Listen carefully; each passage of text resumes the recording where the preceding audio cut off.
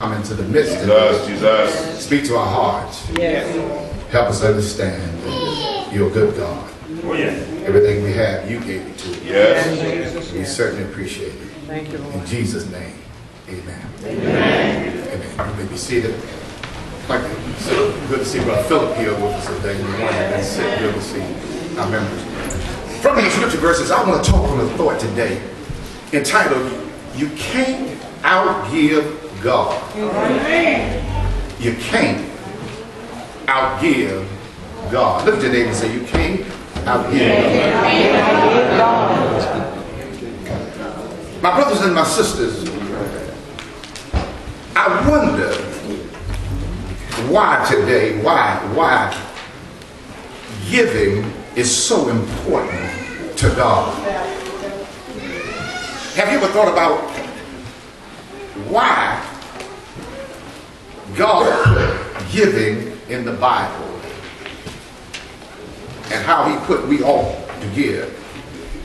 Well, I thought about that in just my theory. I wonder, could it be what we do with our wealth that God has given us demonstrates back to God how we love, trust, and honor him.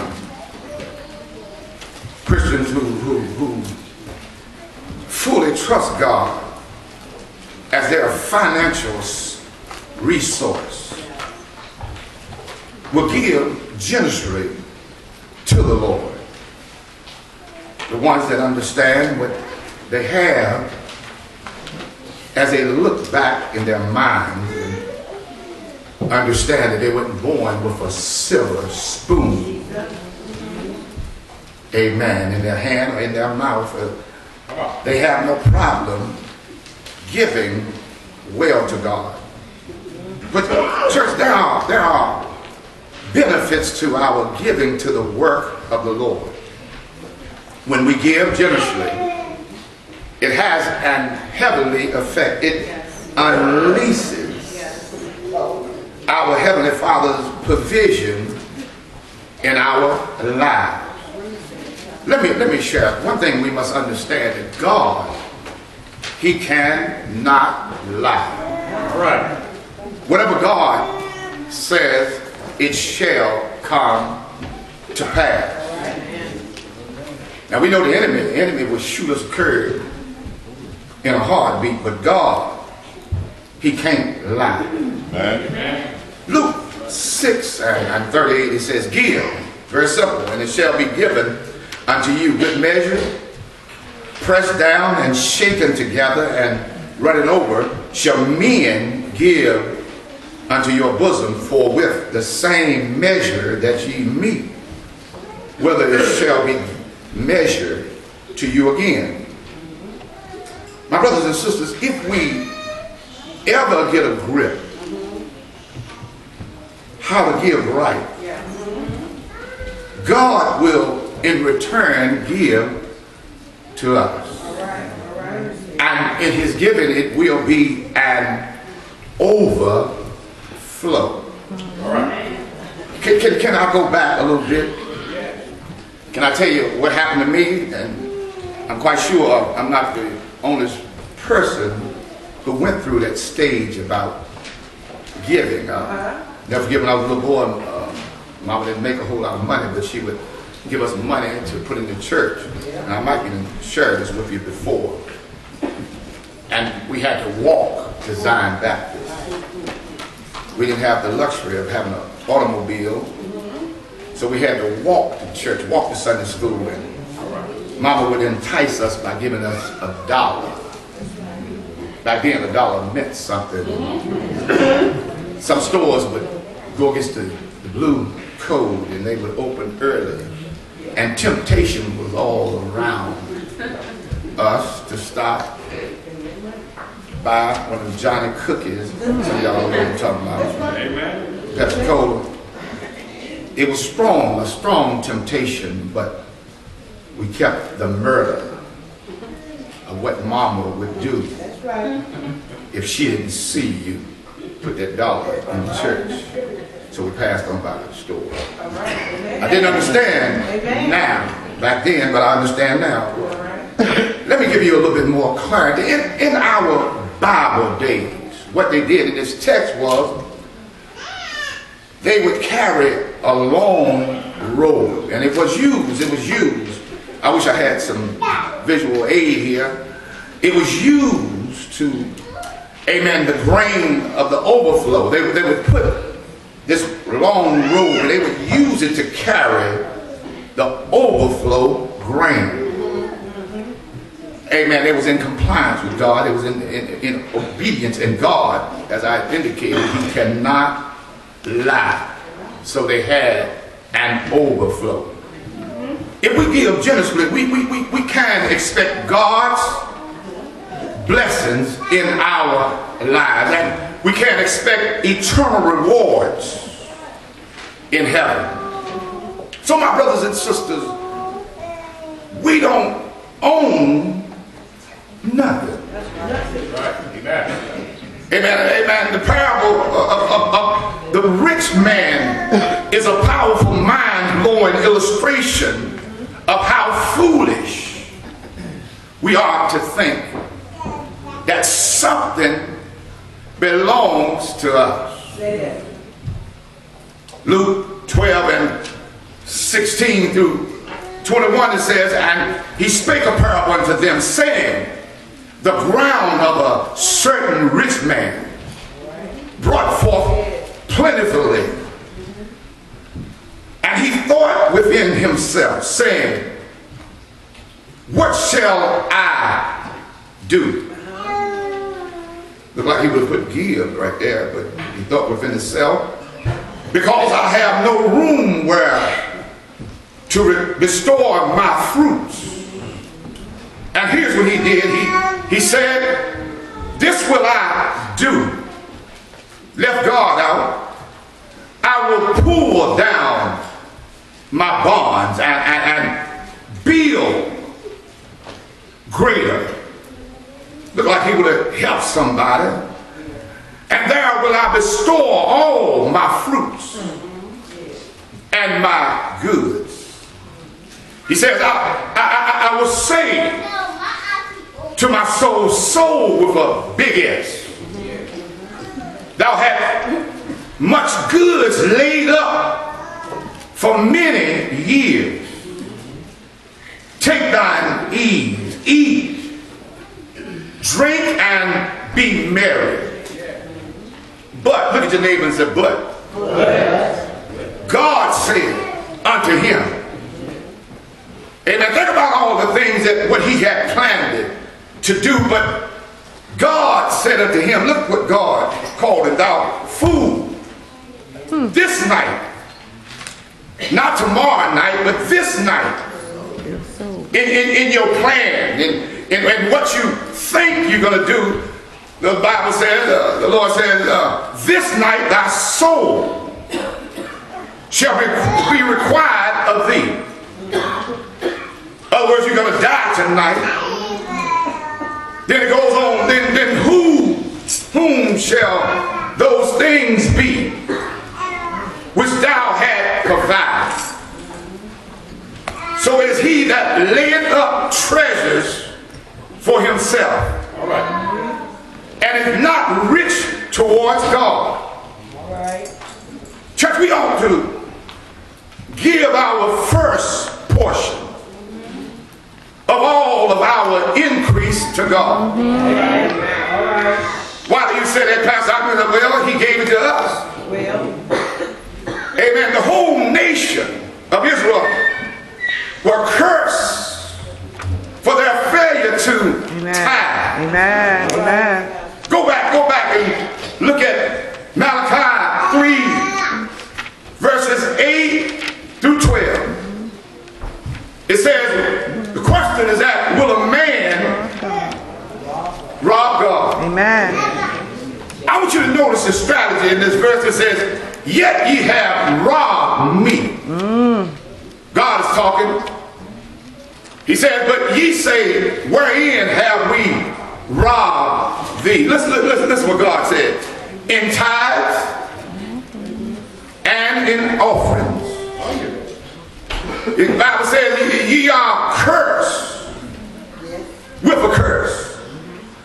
For ye have robbed me, even this whole nation. God said, bring ye all the tithes into the storehouse, that there may be meat in my house. And he says, and prove me now, wherewith said the Lord of hosts. He says, if I will not open you, I want you to get this part, the windows with an S of heaven, and pour you out a blessing, that there shall be not room enough to receive. Not only did God say it, God kept on talking, and he says that I will rebuke the devourer for your sakes, and he shall not destroy the fruits of your ground. Neither shall your vines cast her fruit before the time in the field. Amen. Said the Lord of hosts. I like this part. And all nations shall call you blessed. For ye shall be a delightsome land, said the Lord of hosts. When we give, we ought to be happy. Amen. In our giving. And you might say, why should I be happy? Well, we ought to be happy because we are able to give. Somebody ought to be shouting that. Y'all know life ain't always been good. Amen. But since you tapped into what the Lord is saying, things got a little bit better. 2 Corinthians 9:7 says, every man according as he purposed in his heart, so let him give. It says not grudgingly or of necessity, for God loveth a cheerful giver. We ought to give cheerfully and have joy filled in our hearts. And then the reason why I say this today, because some folks get teed off when it comes time to give. What is giving for? Giving is for the support, the work of the gospel. Not only locally, but to support the gospel all around the world. When we give God, he promised to provide for us. Amen. He promised that. Amen. Amen. We give, he will supply our needs. Amen. We give to feed folks. We give to help close people. But the main reason why we give is for the gospel. We give to honor our God. When we give to help others. Amen. We show God, amen, kindness. When we give, we are displaying to the world as well as God that we have some kind folks that do care about God as well as somebody else. God has a great blessings that's coming to us who give obediently right before his presence. Do I have anybody in here ever gave your last to God? When you gave your tithes and offering, amen, you realize that your bank account went down just about to the bottom. But you gave because you're trusting in God. There are consequences. for disobedience. It will cause us some financial struggle. But when we obey God, we can claim our financial provision. Why? Because if we stand right, if we stand on the word of God and do what thus said the Lord, it says bring your whole tithe, talking about 10%. Maybe let me help somebody that might be struggling with math in the church. If you make $100, 10 of it belongs to God. That ain't your money. That ain't your party or pleasing money. That's God's money. That ain't your pocketbook money. That ain't your suit money. That's God's money. Amen. Bring it to the storehouse.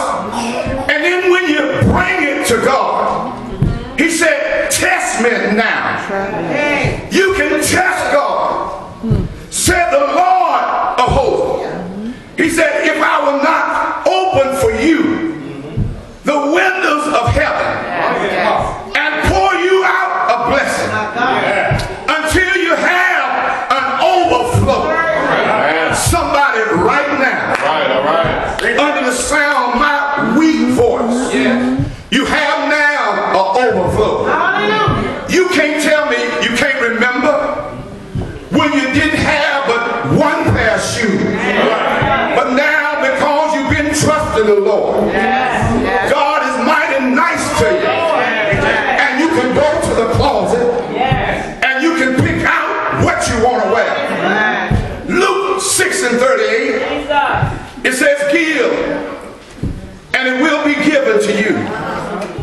For by your standards, amen, the scripture verse is letting them know of measure, it will be measured to you in return. If you want small things, amen, you're giving small things. If you want God to do something great, you ought to do like the Bible says. When we give, we're not just showing God, but we're letting him know that how much we trust him. Amen. We're letting God know that he is taking care of us right now. And we'll trust letting God know that we're trusting him in our future. I've been talking to the Lord, and I've been laying up before God and saying, Lord, giving the way you instructed me. So if a whole lot of people got problems, will you please trust me, Lord? You can trust me with $1 million because you can trust me with $200 or $300. If you want to bless somebody, you can certainly bless me. Do I have anybody else feel like that?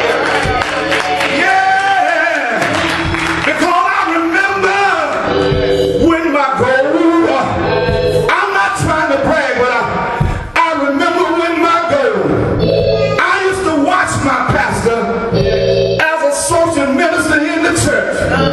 I used to watch him and I said, Lord, will you please bless me like you're blessing him?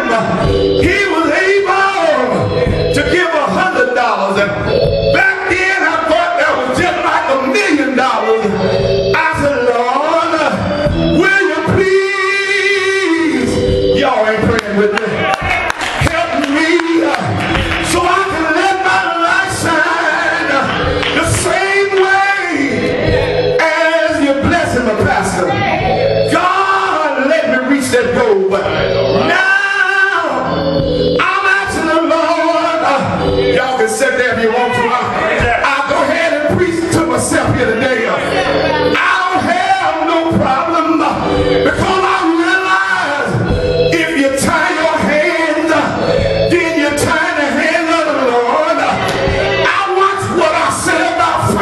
Jesus, because I know God got angels all in the church, and he has an angel that can come to you,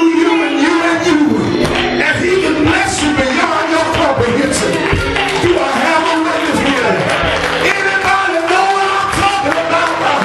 I'm glad today that Mama taught me, don't look at your situation.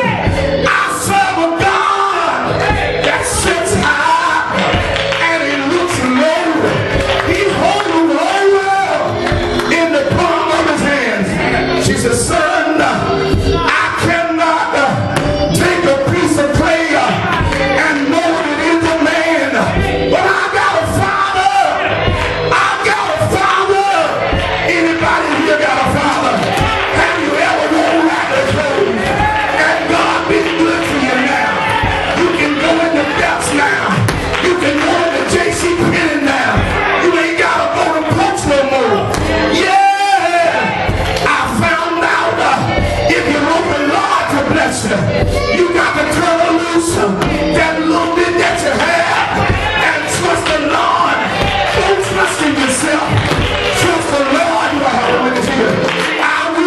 I will trust in the Lord until I die. I will treat everybody right until I die.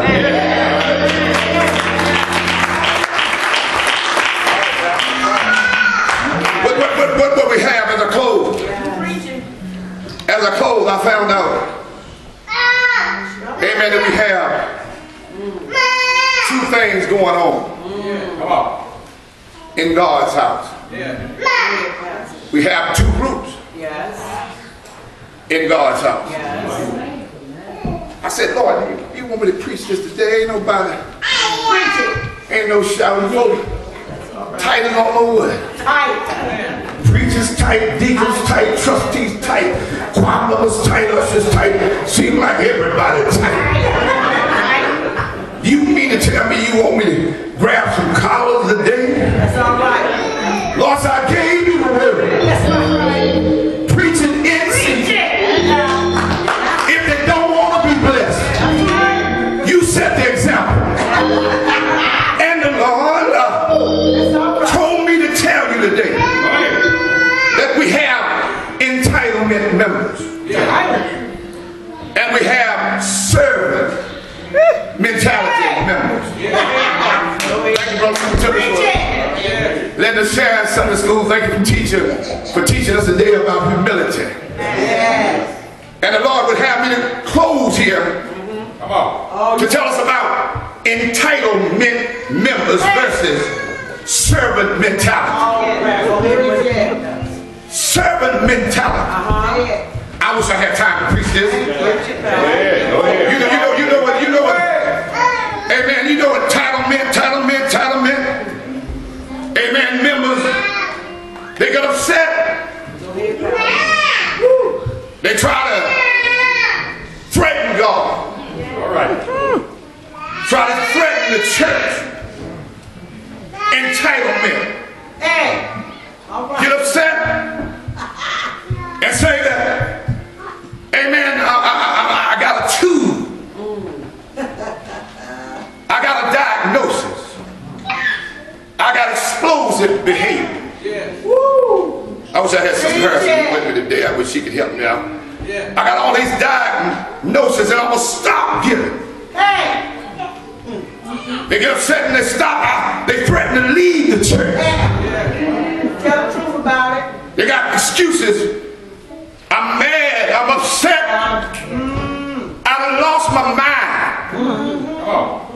They're upset because the worship leader refused to listen to them about their songs. And they get upset with the musicians because they won't play what they want them to play. They get hot. I leave and I'm quitting. Entitlement. Think that everything's supposed to be handed to them. Lord told me to preach it. Then they say, The pastor did not feed me. Deacons didn't feed me. Amen. Entitlement think that because they get upset, they hurt the church. Come on, boy, preach to us. Amen. But John said, amen, he said, I saw enough. All right now. That no man can number. They go entitlement. Folks said, no one from the church came to visit me. Entitlement. I'm not about to support the building program that they want. I ain't give them nothing. I was out of the church for 2 weeks and no one called me. Entitlement. They moved the time back. A worship service messing up the way it used to be. Throwed me way off schedule. I told the pastor, Pastor Hopkins, can I use my name? Deacon Leroy, can y'all team up and come and see my cousin? But child, they didn't even come. Entitlement. Amen. Entitlement we have here versus servant mentality. All right now. Teach it. I'm not messing with anybody. I'm just telling you what the Lord, Teach it. amen, gave me to preach today. Servant mentality. Here's what a servant mindset. They say, well, if they won't sing my song, let's sing the hymns. I'm not upset. We need to go back and sing the hymn. They will say, I thank God anyway for the word. I'm not caught up so much in the singing anyhow because I read the manuscript and I never found out what Jesus sung any song. Amen. I thank God, they'll say, for the church. I thank God that we do have a building to keep the rain off of our heads. I thank God that we are trying to fix up the church. I think we need some new hymn books. I think we need the best in God's house. Amen. I thank God that I was sick, but I'm able to go back to the church and to see my brothers and sisters. That's right. Amen. Thank God I was able to be here. Pastor was not able to go visit, nor Deacon Leroy. They weren't able to go see my cousin. But I know that they prayed for them because my cousin is a little bit better. Y'all ain't praying with me today. I may not have much money, but I'm glad today that God fixed it. Where I can give a little something, something. It may not mess with the addition. It might not mess up the system.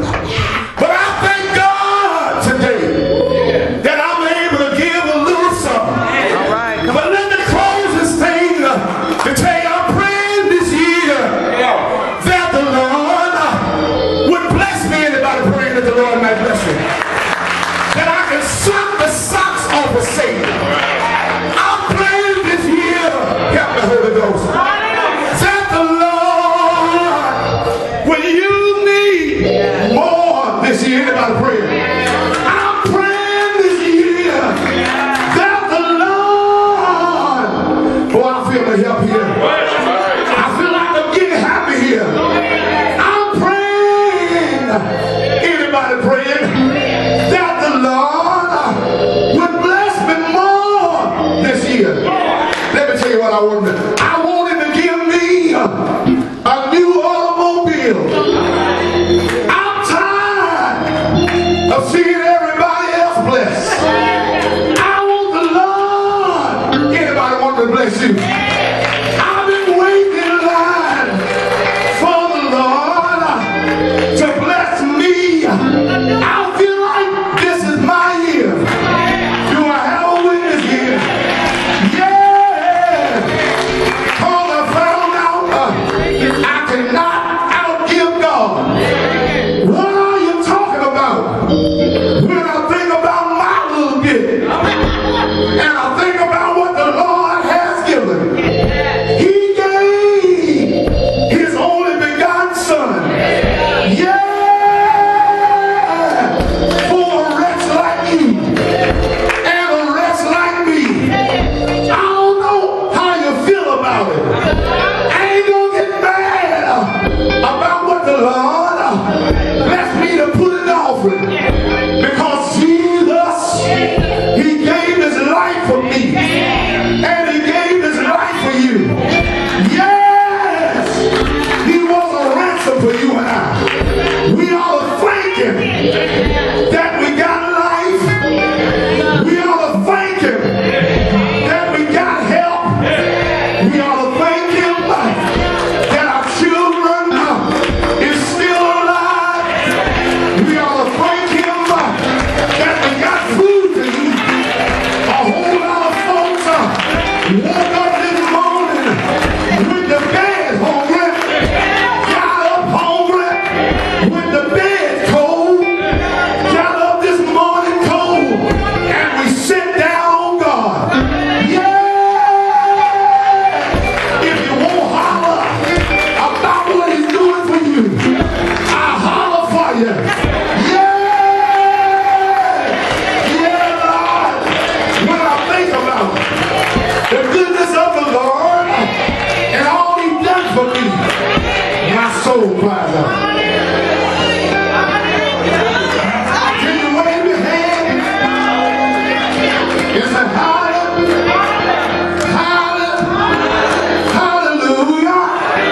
Yeah. The highest praise. He's all right. He's all right. You can't outgive God. Don't worry about how much you give it. Just do what the Lord says. And let it add up. And the Lord will take out a little bit and bless a whole lot of folks with it. Want to do it? Want to do it? Want to do it? Want to take the little food you got and fill your belly until I can feel like it's twisted on the side. Want to do it? Want to take them shoes that you had 20 years ago and folks will start saying you got on new shoes. It ain't your shoes, but it's God in your shoes. Ain't all right. Amen. We can outgive God. Stop. You see, we got to stop listening to the adversary. Oh, devil slick. He don't want us to be blessed. He don't want us to tap in, but that's the only way God is going to bless us financially. Let me tell you something now. Don't you get caught up in your retirement plan. Get caught up in how much money you think you got. You got an adversary out here. He don't want your money. He wants your faith. Huh? If he gets your faith, he don't get your money. But you ought to give God and trust in the Lord. That's what the old saints used to say. I will trust in the Lord until I die. Amen. Amen. Trust in the system of the Lord, not the system of the world. The church, we're supposed to talk up God. Let me tell you something. The church, I want y'all to hear me now. Y'all pass it, but I want you to pass it. The church will never be broke. Let me tell you why. We got to give now. We got to give. You know when the blessings come, they come from the pastor all the way down. We got to trust the Lord. Amen. We got to do it. If you ain't got faith, amen, we'll go back and amen, we'll scratch it out that we installed you. If you ain't got no faith, if you ain't talking Bible, we'll scratch you and put a line. Amen. Between your name. Because you rather than we scratch your name out than the Lord to take your name out of the book. And the Lord showed me, he said, when we talk negative in the church, what we are doing, we're releasing demons in the church. And we are running angels out of the church. So let's be careful what we say. You remember Israel? You remember Israel? Amen. God said, look here, I got a little short journey. I want you to stroll out. Amen. Take a little tour. And I'm getting ready to put you in Canaan. Yes. But them folks got to running their mouth. And they talk. I'm going to preach that one this Sunday. You talk too much. And you never shut up. I'm going to preach that. Amen. They got to running their mouth. They were headed to Canaan. And the children of God got to running their mouth. And God turned a short travel into 40 years. If you want God to bless your church, stop running your mouth and trust the Lord. We got to do that, all right? We got to stop running our mouth, speak it down in the church and speak. Let me tell you something. God showed me. Look, he said, look at here, Hopkins. He said, don't you know I got somebody out there got so much money? Amen. They want to bless you. But you got to get your mind squared away first. You got to stop thinking poor. Some folks don't like that, you know. Here you go, y'all don't mind if I said, folks always want to preach like money. You like money too. Who don't like money? After you got some food, you still got no money. If you don't like money, give me your tip.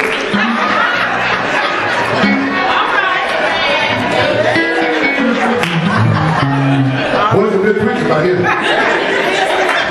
This stuff the devil don't want to know. That's what the devil don't want to know, Pastor. Yeah, there ain't no food. Ain't no manna coming down. Don't be talking about the manna coming down. Ain't no more manna coming down.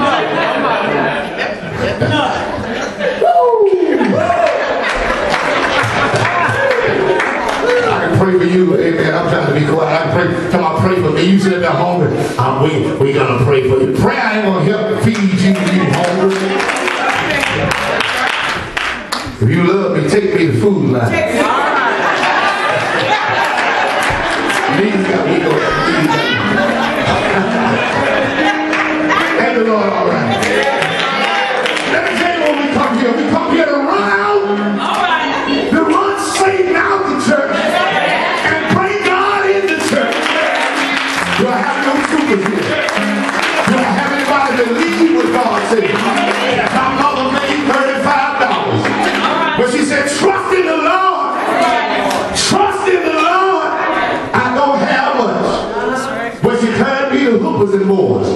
And she put my stuff on layaway. Have anybody been there? I want my son to have it. God wants us to have the best. Do I have God on Red Hill? Let me tell you something. God is going to bless this church. You think about what the pastor said here. No, we having a hard time. No, folks losing the job. No, I ain't talking that mess. My mama didn't teach me to talk about that. My mama taught me, boy, go to college. I ain't got no money. Go to college. God will make a way for you. I've been taught. Anybody been taught like that? Boy, they make a way for you.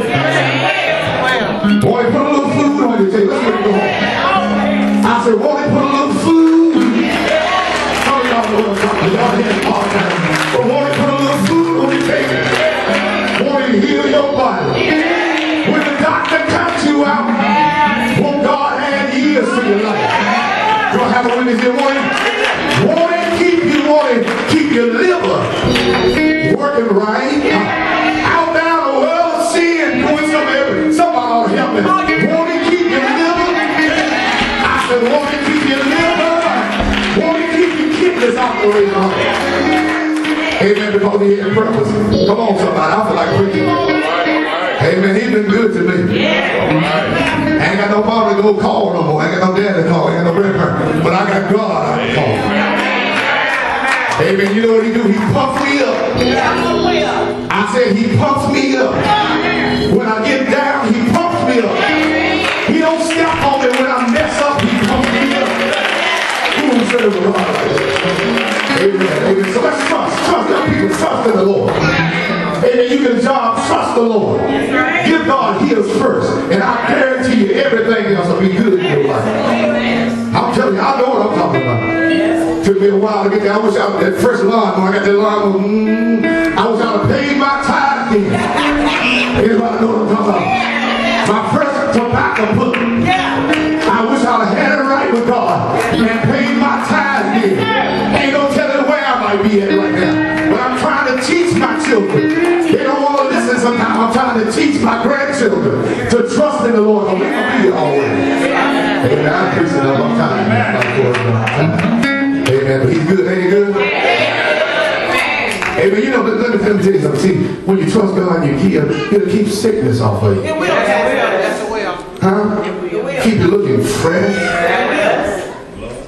Amen. Make you look good. Folks, how old are you? How old? You say I'm 59. How old are you lying? No, I ain't lying. He'll keep you looking good. Do I have one there? No, I know something. Some of y'all can say that. I'm like, Sister Pat, what God made look good. That's right. Huh? Don't you think you look good? But God made you look good. That's what God made you in His image.